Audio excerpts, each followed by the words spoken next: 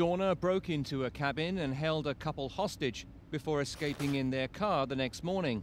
One of them called the police. A fish and wildlife officer chased Dorner after spotting him driving in the opposite direction on Highway 38.